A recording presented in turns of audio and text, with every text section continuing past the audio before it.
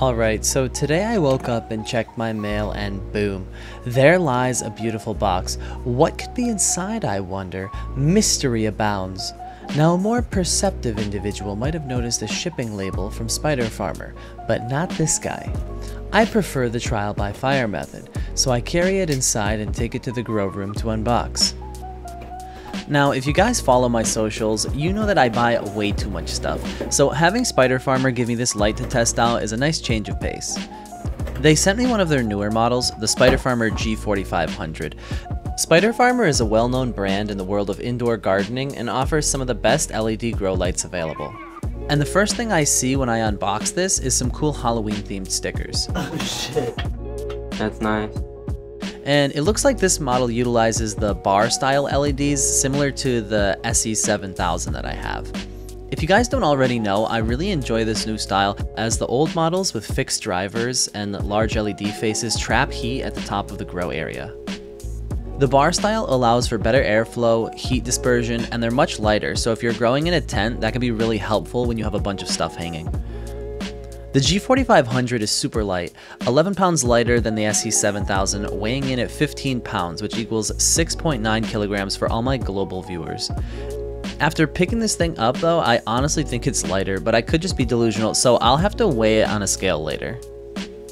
Oh, actually, one reason it might be lighter is that I don't mount my drivers to my lights. They throw unnecessary heat, so I just hang them or mount them outside of the grow space. It also allows me to adjust the light without having to open the tent or grow area, and high temperatures can cause the electrolyte gel inside the driver's capacitors to dry out, which drastically shortens the life of the lights. And I probably should have mentioned this earlier, but for those of you wondering what a driver is, basically it's what LEDs utilize instead of a ballast to convert the alternating current into direct current to power the LEDs. On old school metal halide lights, they used ballasts, and while the light output from metal halide bulbs is very high quality, they have a much shorter lifespan and have really long warm-up periods.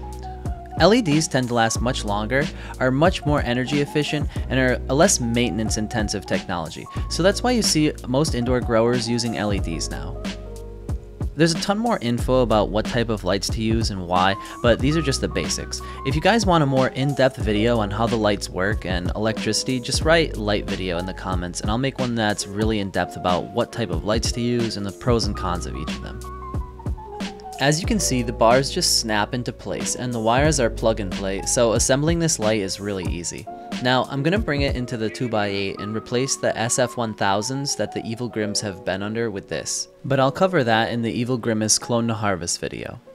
If you found this video helpful, give it a thumbs up and subscribe to my channel for more cannabis related content. Thanks for watching guys, remember to join the giveaway, the link is in the description. Peace out squaws.